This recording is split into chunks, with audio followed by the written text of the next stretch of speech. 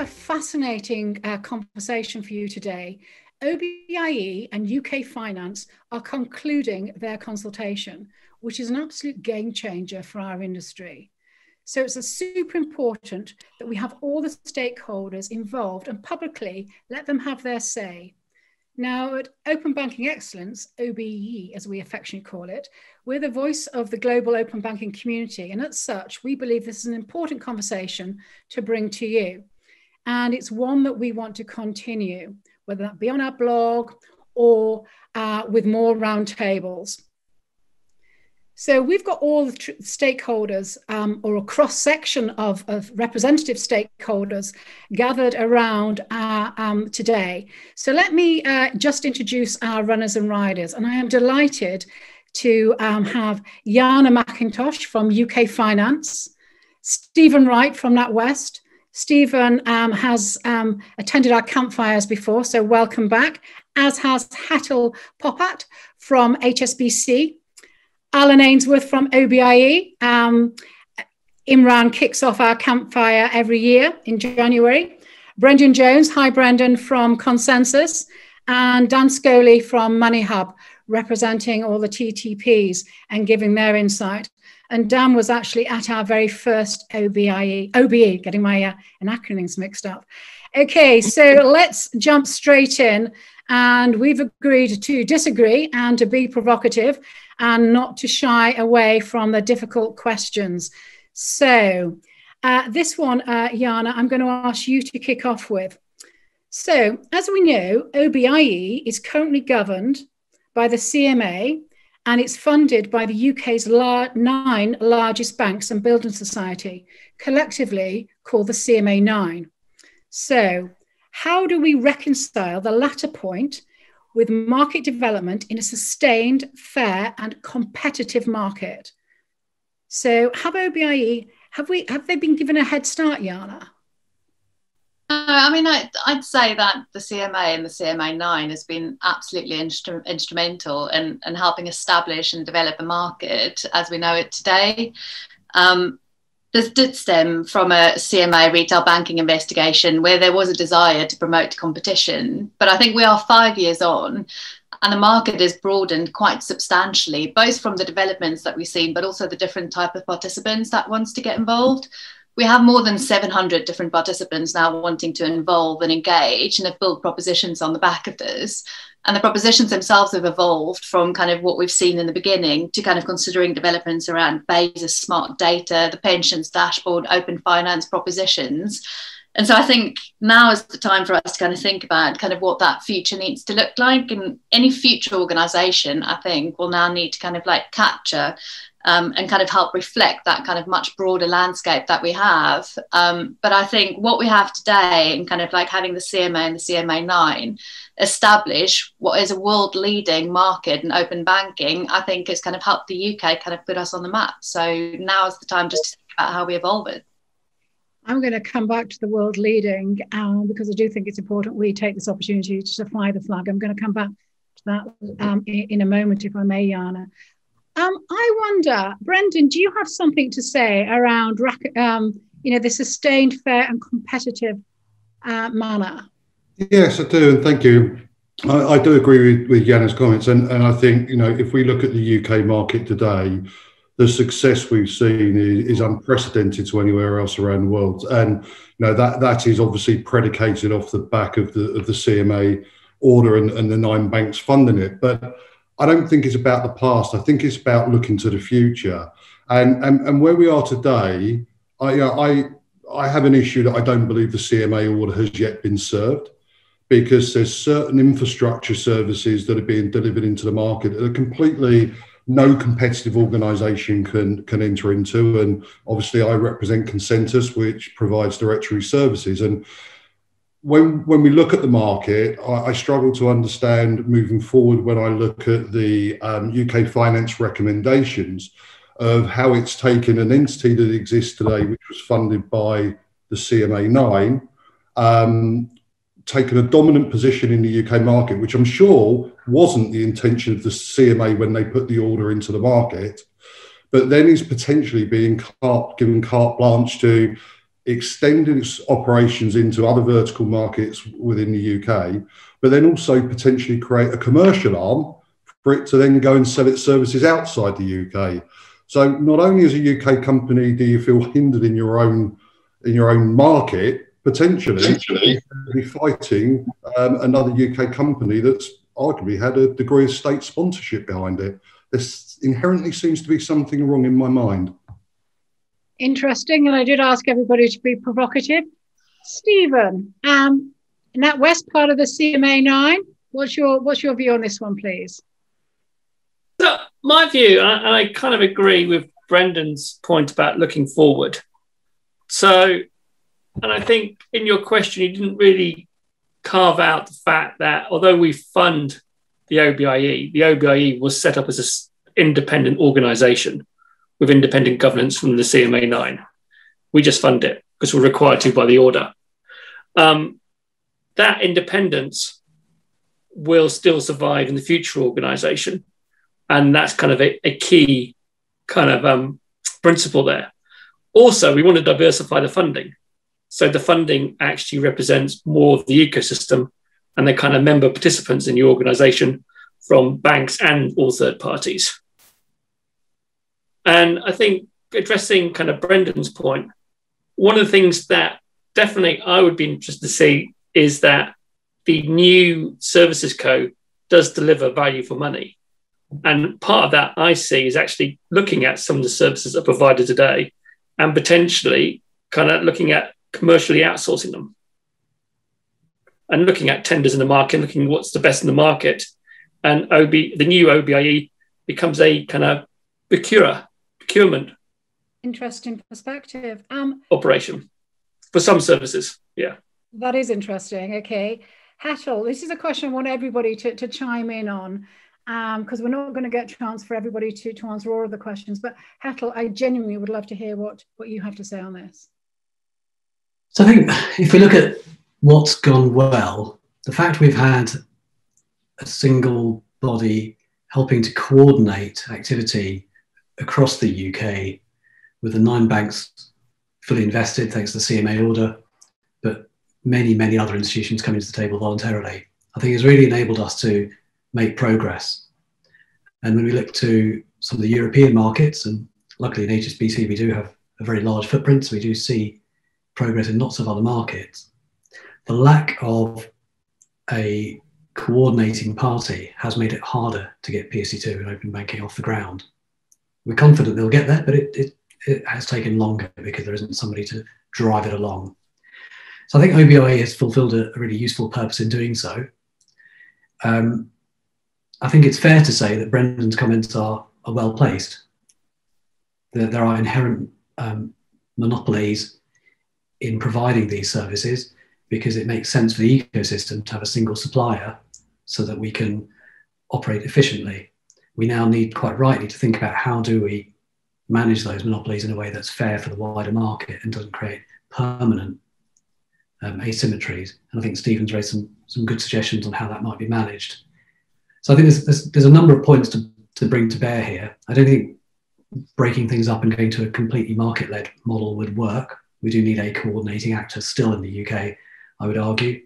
It doesn't make sense, for example, for NatWest to develop variants to the standard to suit its future use cases and HSBC to develop separate variants. That would be inefficient for TPPs who are trying to then work with us both. So we do need a way of coordinating ourselves. But we do need to do so in a way that is pro-competitive for all aspects of the ecosystem, not just competitive at the bank level, but then anti-competitive at other layers. Okay, Dan, we looked at TTPs there briefly. You have been in open banking since the very beginning. I'd love your insight, please. So I think our view would be, first of all, let's remember why we're going about this in the first place. It's to provide better competition and ultimately better outcomes for consumers and SMEs that make use of these services. So with that in mind, I think it's really critical that we keep some level of independence about the central organisation that looks after this. I mean, my personal view is I'd love to see them continue to report into the CMS or even maybe into this FCA, given what a forward-thinking regulatory body we have, I think they would be a great home for this to sit under. I think, sort of building on one of the comments that Stephen referred to about funding, there's been a lot of discussion about funding.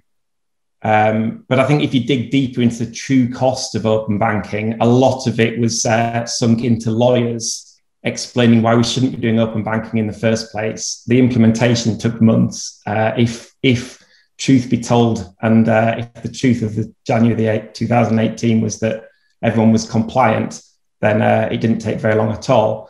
Of course, nobody was compliant in January 2018. And there is a school of thought that says we could have funded this and more through fines of those that weren't compliant with the ecosystem. I think we'd have a surplus of funds if we did that, and we'd have time to run on. It also would sharpen the pencil of the people not complying, of course, if they were being under the threat of a fine. So I think there's a lot of models we could talk about in order to make this self-sustaining, but the ultimate one for me, and to ensure we get the right outcomes for the end users, let's make sure that it's done in a fair and transparent, independent way. Fair, transparent and independent. Alan, I have deliberately left you to be the bridesmaid to follow on at the end. Please, you have the right of reply. Big questions. Thank you. I mean, I think the context I wanted to paint is a positive context, and building on what a number of people have said in terms of the success of the UK model. And Hetal mentioned the difference between the UK and the EU, and Jana mentioned it as well in terms of the UK success story. And just to put some numbers to that, around 450 different participants, recognizing some of those are still in sandbox, but 300 active participants that aren't in sandbox in the UK. 3 million individual users, and that number going up significantly over time. So we're very keen that we are going to be announcing another milestone in the not too distant future. We're starting to see payments take off. We've got, it's a small number, and we're starting at a very small base of about 1 million payments a month. So really good success. And I think it's something to recognize the success. It's still early days as well with those numbers, but it is very successful. And as Dan has said, I think if we had been at compliance levels in January 2018, we may have bigger numbers there. When I look at some of the things we're doing on the roadmap, I still see, and you can argue about the specific figures, around about a third of transactions not getting through to the end. And we call that the consent success rate. Around about 2/3 get through, around about a third don't get through.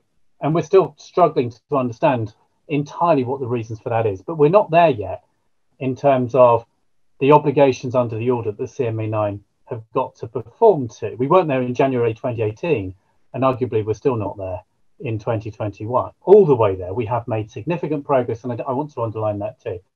But it's a success story, and my key demand is that whatever comes out of this maintains that success story and builds on it, because it is a success story. And let's understand why it's a success story. Some of the differences between here and the EU, and Hetal mentioned some of them, we had an implementation entity. That is one of the reasons why we've got such strong levels of implementation to the standard. That was funded, and thank you very much to CMA9 for funding that, but it was funded well. There was sufficient funds there to do the job that needs to be done. And we had effective supervision. So we had supervision of the 9 to ensure that those APIs were usable by the organizations creating propositions to customers. All those things are really important when you start to look forward. And when you look forward, you say, well, we still need to do all those things. We still need to have strong levels of funding. We still need to ensure that the ongoing obligations of the CMA9 under the order are met. But even more importantly, that there's sufficient momentum continuing into open finance. And I've kind of written down 3 Fs here: forward-looking, a focus on making sure we're delivering the obligations under the order, and also getting that funding right. We might get into the funding models that have been proposed by different actors, but for me, I think it's really important to recognise that having effective funding is a key linchpin of being able to do what we've done in the UK. If you don't have effective funding, you may not be able to do all the things that we've done. One of the things that we do, we've talked about supervision already. We talked about, a number of people talked about bringing the ecosystem together. Okay, and that's a really important plank of what the OBIE has done. An example was when we had the EBA announce in the summer of last year that certificates issued by QTSPs would be revoked once Brexit happened. It was a risk. We knew that risk was going to be there. We didn't expect it to happen in quite that way. But the OBIE came together, brought people together and worked out how to get that done. Yes, the FCA changed the rules, but I think the OBA played a pivotal role in getting that done. Now, that today is funded by the CMA9. I totally agree with people to say that that funding base should be expanded. Totally agree with that point in principle. But the problem is, if you don't fund that kind of ecosystem convening piece, then it doesn't happen. And you stall progress. And what I really want to understand, and it's great to have so many CMA9 people on this call, what would be really good to understand is who funds that going forward?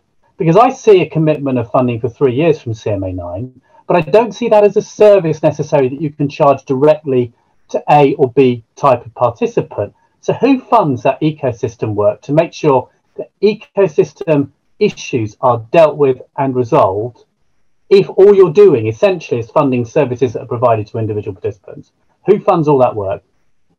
A great question.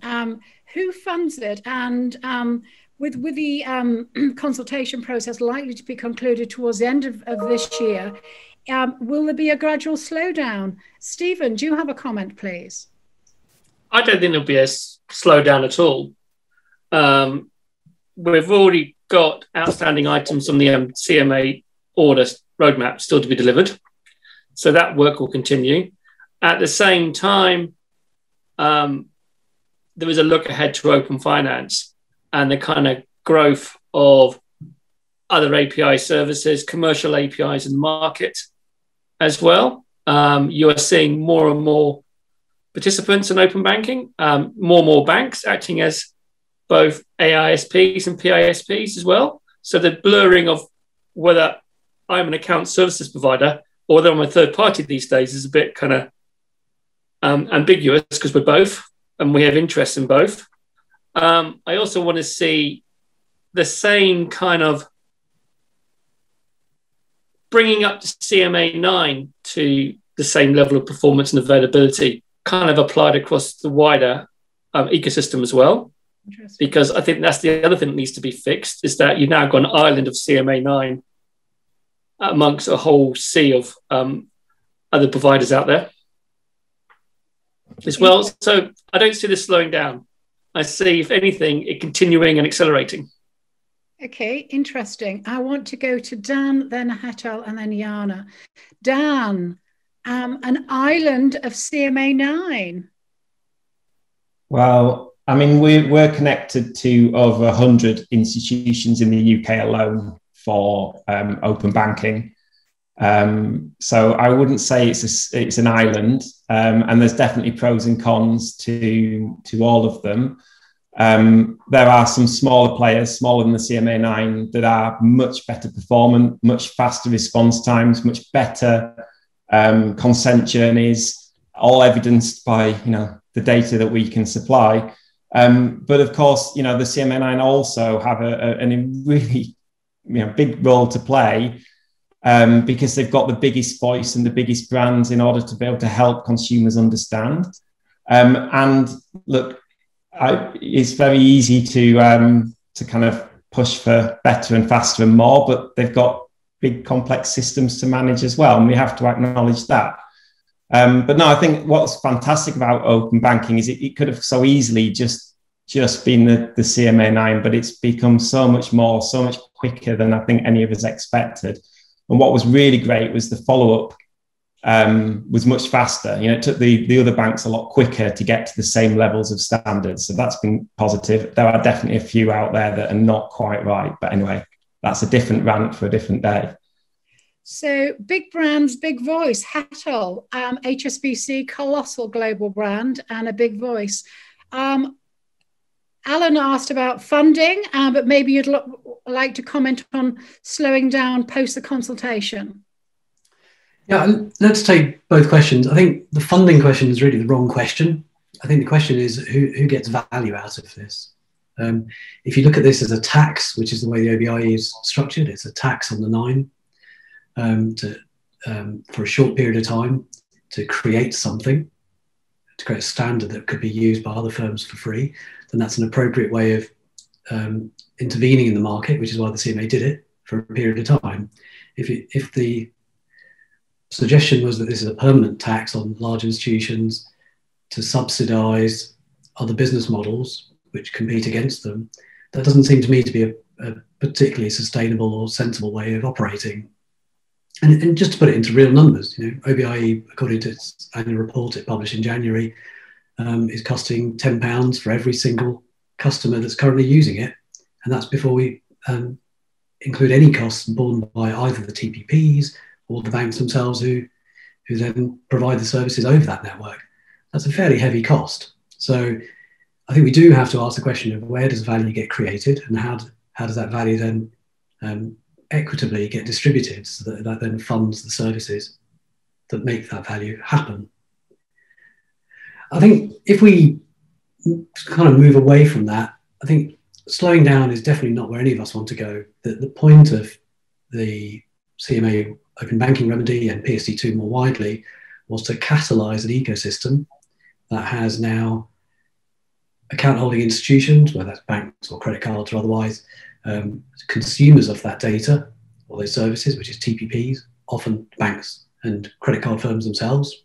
We're a TPP providing payment services as well as account information services to customers. And once you create that ecosystem, the expectation by all the regulators and policymakers was industry would then, in a very constructive way, build on that.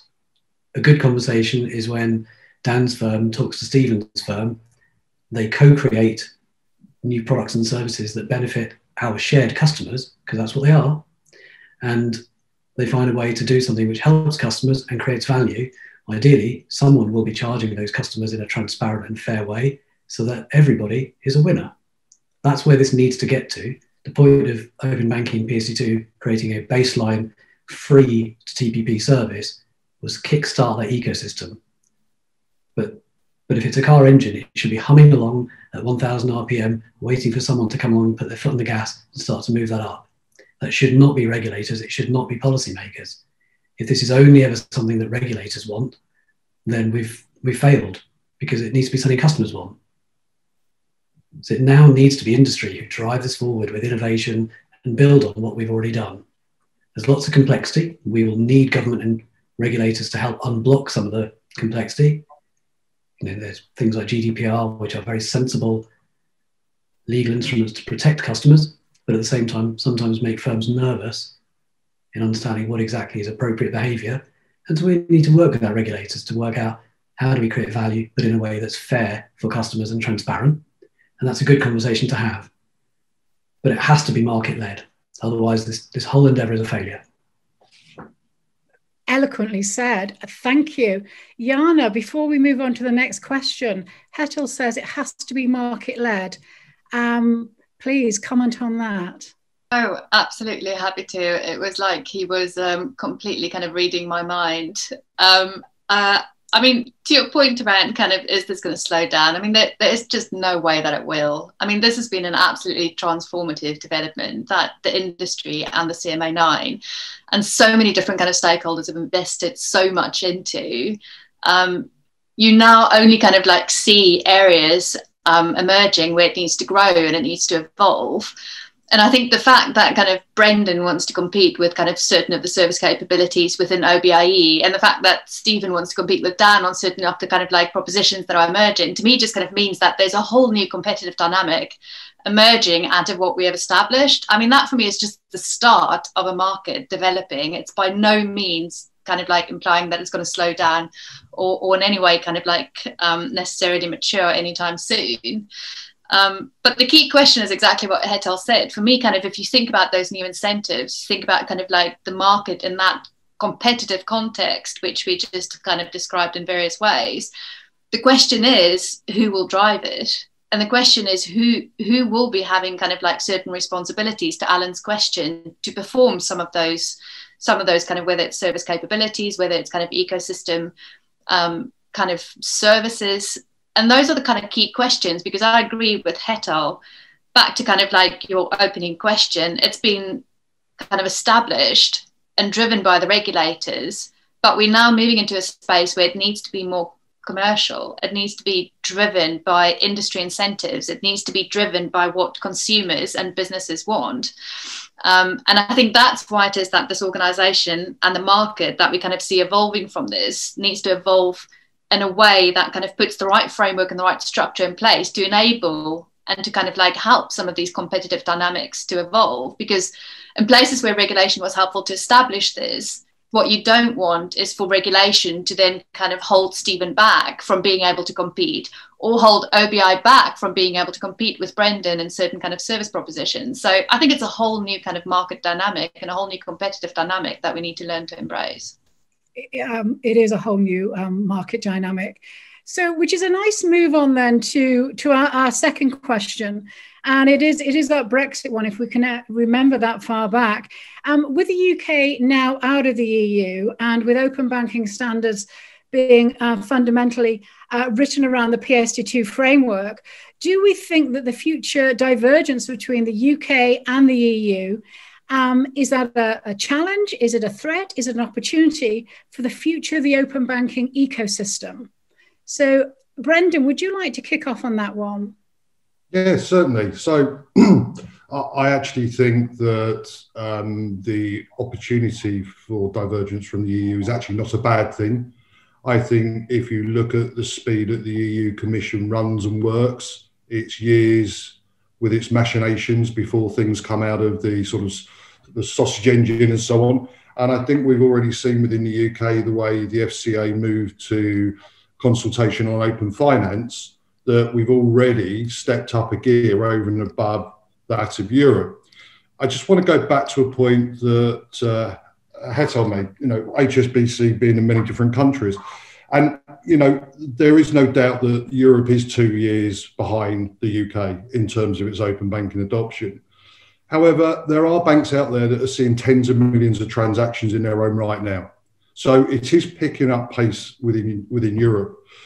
And that's a divergent infrastructure from what we have in the UK. But from a regulatory perspective, I do think we have the opportunity to embrace the open API economy and extract and drive better financial output and better customer propositions as we move forward. Interesting, thank you. I'm just going to choose a couple of other people to comment as I want to finish on time. Stephen, as we come out of we're out of the EU now. Is this a strength, an opportunity, a threat for the open banking economy, particularly as we're changing gear? I see it mainly as an opportunity, and I agree with what Brendan said. And I think things like the FCA's current consultation, where they're looking at changing the guidance on 90-day reauthentication, is a good example of that. And again, what they're doing on open finance and the consultation. But I also think we are going to have to make sure that we don't diverge too far.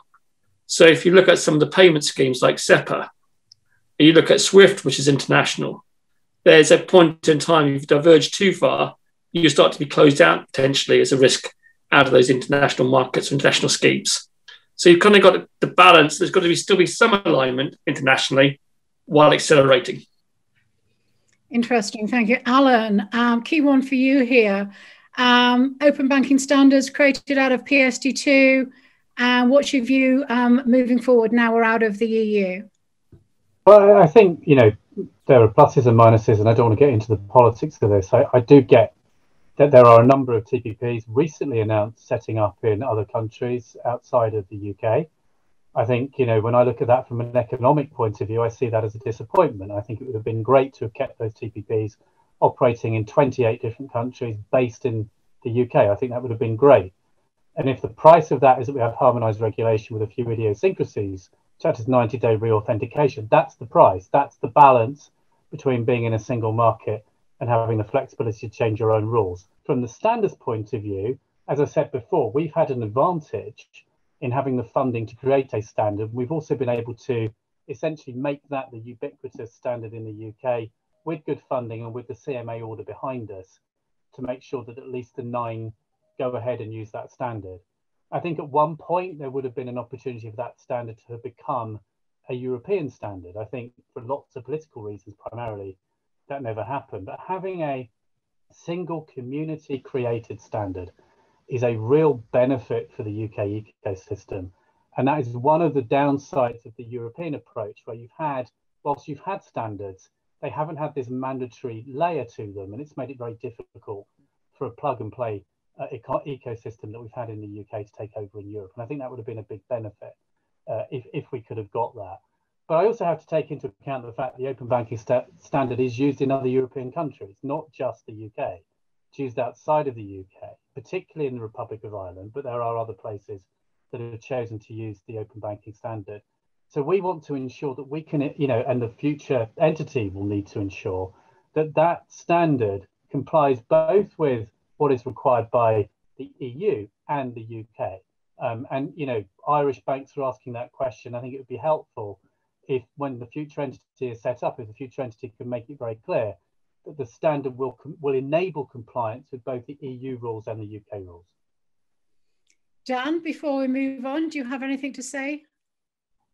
So it's like with everything where there's risk, there's also opportunity, and I actually hope that the divergence helps us move faster towards some of the things we want to achieve. Open data being the main goal there, and yeah, we've seen some benefits with the 90-day re-authentication already. Of course, there's downsides. We've had to be one of those TPPs that's had to set up an office in Europe in order to be able to operate there.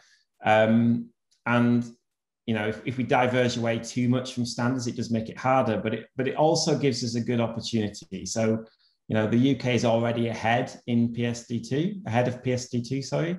And we look at things like variable recurring payments and sweeping, and we're in a really strong position to continue to drive out amazing innovation. And I call out to my friends and colleagues at the ASPSPs and the banks to keep on that journey to drive forward that innovation, because it will unlock a lot of commercial benefits, both for TPPs, but also for the ASPSPs themselves. And I think that's the opportunity we've now got to move at a pace.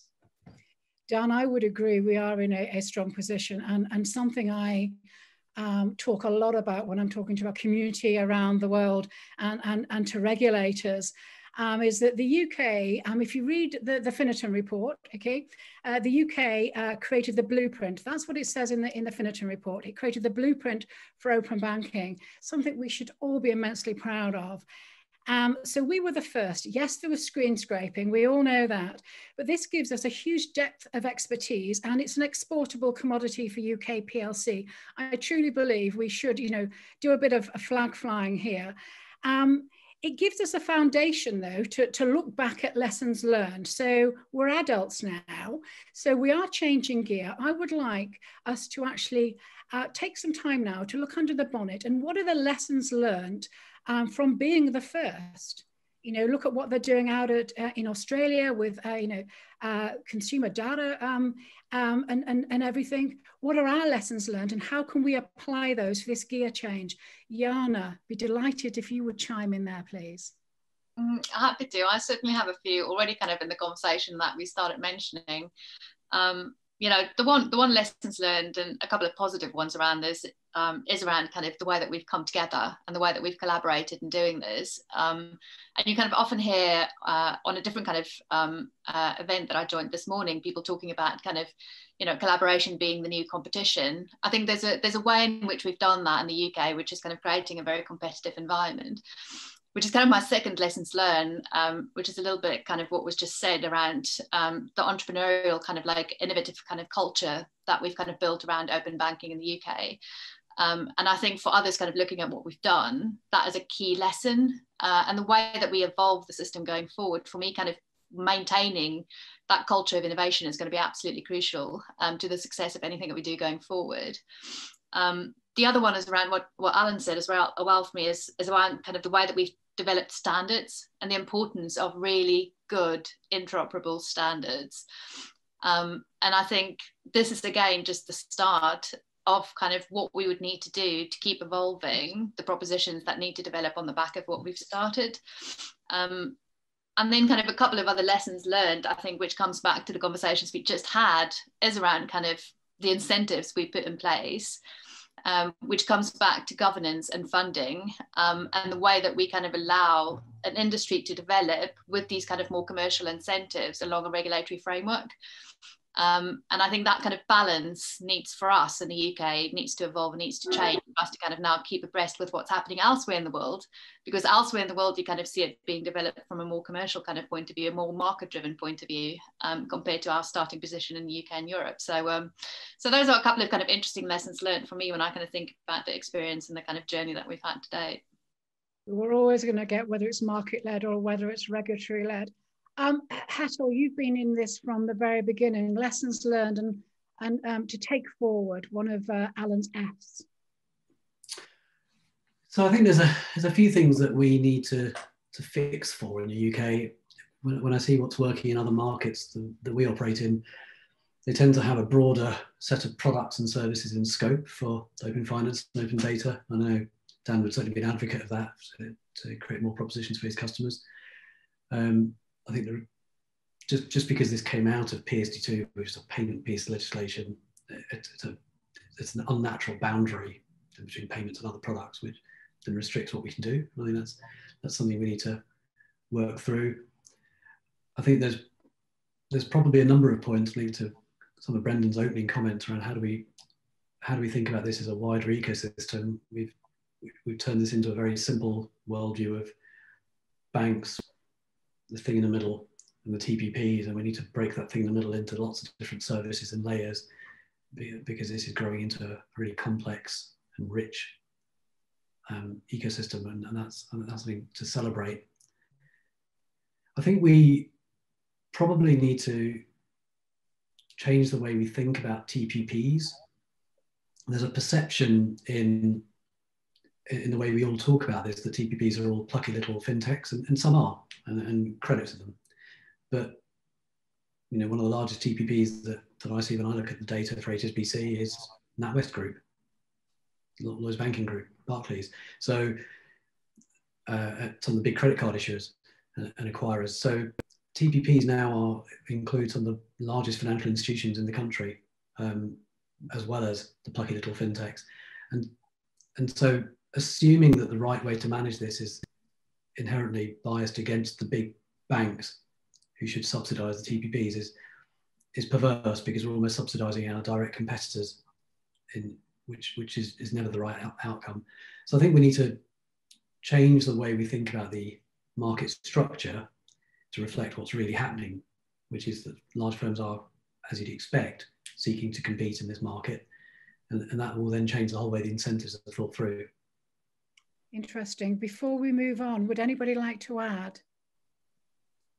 I mean, I perhaps just challenge that a little bit, in that if you can't compete with NatWest or Lloyds, maybe change the proposition rather than worry about the infrastructure underneath. And I think that's where my slight worry about the way this is heading is that if the infrastructure just worked, you could focus on building great propositions with quite frankly, HSBC has got some of the best products in the world.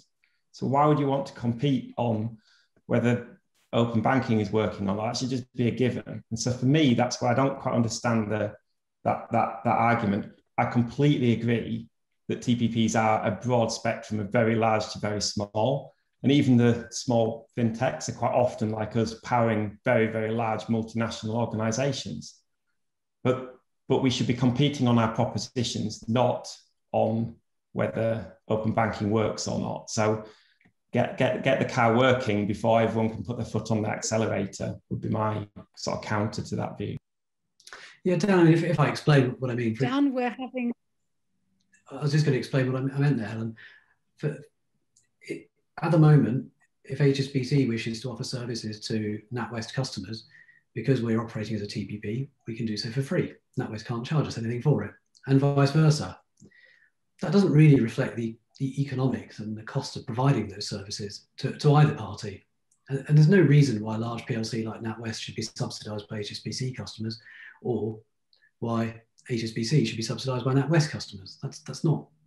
There's no inherent commercial or competitive reason why we should behave in such a way.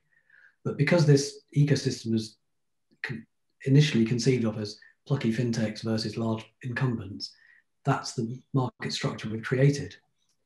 And all I'm calling for is a recognition that actually that isn't the market structure we now have. We actually have large financial institutions competing against each other, as well as fintechs competing with us. And therefore, we need to think through what are the right economic incentives here to make sure this is, a level playing field and fair. And ultimately, we always have to remember, and this is the point I was making earlier about OBIE, there's always a cost that has to be borne by somebody. And if a firm is bearing a cost, ultimately its customers are bearing that cost, because that's how business works. And therefore, we have to be thoughtful in how we make those costs pass around the ecosystem and make sure they're fair, so we don't end up with unintended cross subsidies between one customer and another. Can I add on top of that, Hertel, though, but what services should you be funding versus what services should be commercially driven in the market? Where I think we've learned a lot, I think OBIE has done a fantastic job in the market. And I do think that there is huge room for an organisation such as that to keep driving standards forwards for those new propositions and so on. But the funding of that central entity, it skews the market completely. If you allow competitive organisations to enter into that space, by definition, you will get much lower pricing in the market, which will then, as you say, will reduce costs for overall within the ecosystem. Now, we're seeing that already developing in Europe. Why can't you allow that to happen in the UK? Why have the 9 got to continue to be the main bearers of the brunt of the funding, at least for another 3 years, if not longer? Interesting. Alan, I wonder if we could use that as a segue into and Hertel and everybody has touched on this actually. How will the new operating model engage effectively with the ecosystem? And if we could combine that with, at OBE, we like to be red hot relevant. And if we can look at, what Ron Khalifa is saying in his review, and what the Chancellor said at UK FinTech Week, which was a superb week run by Innovate Finance. So a bit of a shout out to Charlotte and Janine and the team there. Can we just have a look at how this new world engages with the ecosystem and look at what the Khalifa report is saying, look at what we're doing with the FCA scale-up sandbox. How are we going to foster adoption? How do we make it all glue?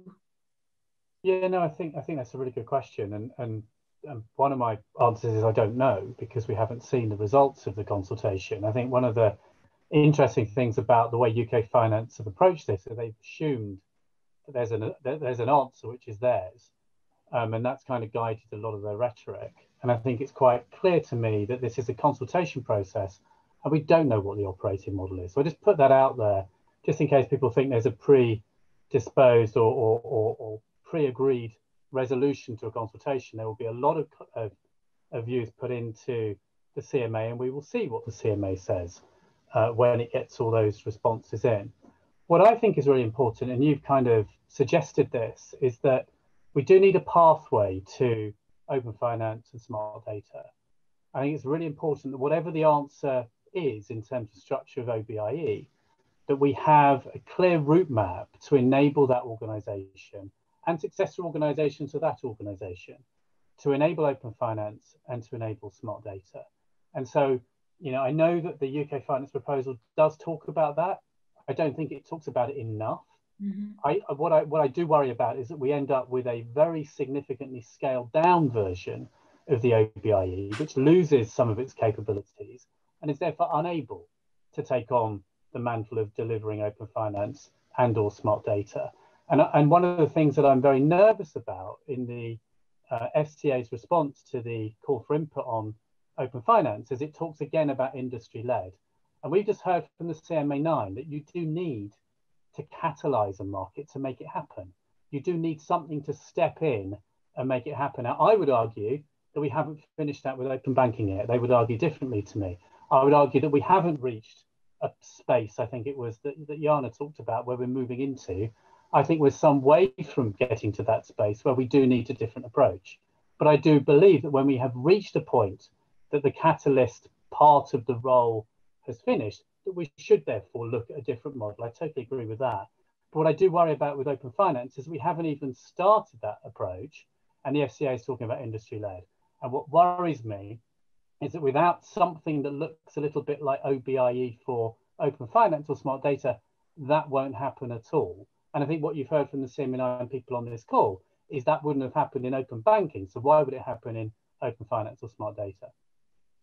I think that's a great point. Jana, if I could just ask for your comment on that point, which is one that there's been universal agreement on this panel around the table, and also how OBIE will collaborate to foster the adoption of the new model, whatever that new model will be. Indeed, no, I mean, and I'd agree. Alan would be pleased to know that I also kind of think it remains to be seen. I think it's the start of a process of evolving what we've done with an OBIE into that new future model. It's not saying that we are already there, but I do think we need to have a stronger eye on the future. We need to start understanding what it is that we are aiming for and how we want these services, these companies, these propositions to evolve and develop. So I think there's a huge recognition that this is absolutely an ongoing dialogue. The consultation is still out, the CMA should still opine, but the work that we tried to do at UK Finance was to say, let's start having that conversation, let's bring people together to start thinking about what we think the foundational elements should be. And I think in places where we've not gone as far as people maybe expected us to, is because it still remains to be seen. I think, and we do want to allow this organisation to own its own future. There's going to have to be a new board, a new management, a new structure, new incentives that needs to be developed so that they can own the future and kind of like help develop some of the services on the back of it. So you can't kind of be that definitive of what you put out, but you do need to kind of like help putting some of the kind of, key building blocks, key considerations out there on the table so that people can start engaging on it. So I think it is hugely important. And I think the fact that the Khalifa report and that kind of like the UK kind of FinTech week and that HMT kind of, payments reviews, every single kind of like discussion that at the moment kind of emerges touch on the future of open banking. And for me, that just kind of highlights the importance of this and highlights the importance of it to the UK economy, and it highlights the importance of it to our sector. And so because it is so important, people kind of feel like we have to engage. We have to engage with what we want that future to look like so that we can kind of drive it forward. And so to your point around kind of how do we foster that kind of collaboration, there's part of me sometimes that think, like any other company should, they need to be informed. They need to understand the future. They need to understand the demands from their customers. They need to understand the demands of consumers who want to use those services. But the organisation itself need to put those structures in place to inform it. And so whether that is through kind of management, through board structures, through engagement structures, participant groups that we've kind of, for example, referenced in our report, I think the entity would have to kind of make sure that it can have an eye on what it is that the future and what all of these different stakeholders is expecting of it. Whilst you've got the mic, Jana, because you're absolutely right, we are on a huge growth trajectory and it is exciting, it truly is. I would like each one of everybody around the table to, in a couple of sentences, to say, what does good look like in our brave new world? So Jana, kick off. To use a Shakespeare expression, what does good look like? And I know we've got a lot of Calivans, but come on, what does good look like, please? Well, I will cheat and kind of like say that, we've kind of given this some thought when we kind of published our report in terms of, what the vision of this entity should be and what it should aim for. And kind of what we settled on was that it should enable UK consumers, small businesses and corporates to benefit from a highly efficient, safe and reliable open data environment to continue to build on a platform for UK financial institutions, which kind of has a lot of words in it. But I think you can kind of unpack it and think about some of the key outcomes that I think for the industry would be absolutely essential. And key in that is adoption. We need to kind of like find a way to kind of build infrastructure and propositions that can kind of command kind of widespread adoption and consumer usage across what it is that we did. And it needs to be highly secure and reliable so that consumers trust and want to use it. So for me, those are kind of some of the key building blocks that we've thought about in terms of what it is that a vision and kind of outcomes for this entity needs to look like. Thank you. Stephen, what does good look like, please?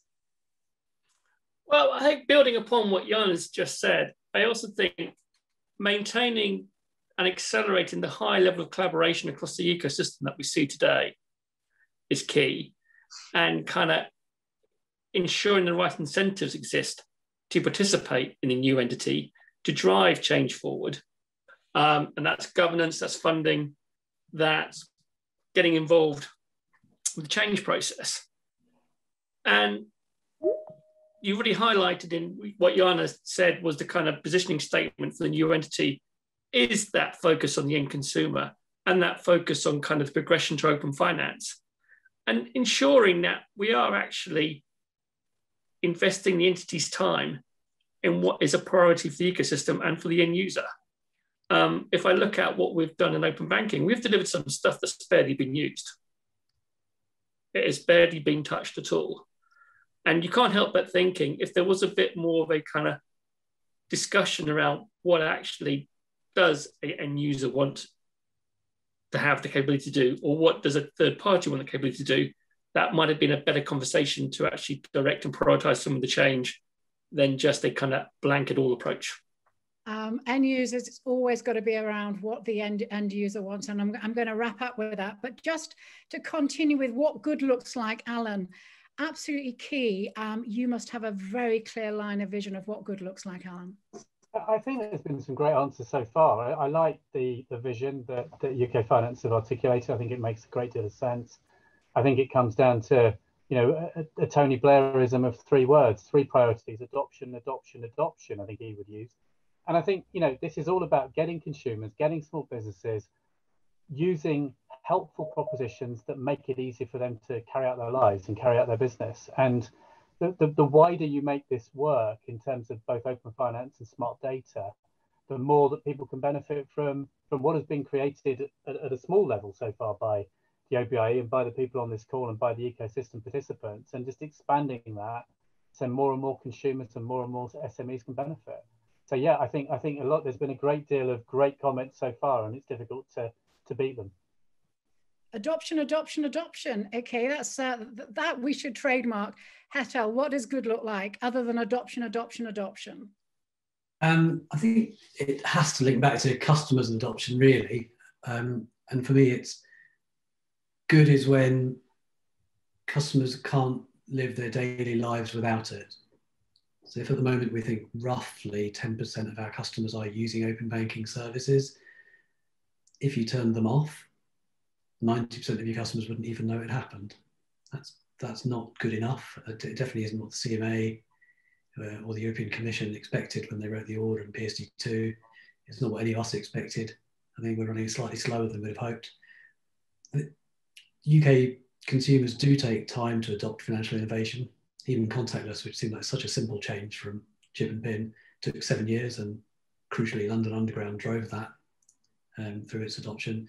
So maybe we haven't quite had that killer app which has driven adoption into our customers' minds, but when it happens, we'll know it, and at that point, customers will then say, well, I couldn't go back to the old way of doing things, logging into online banking and making payments manually.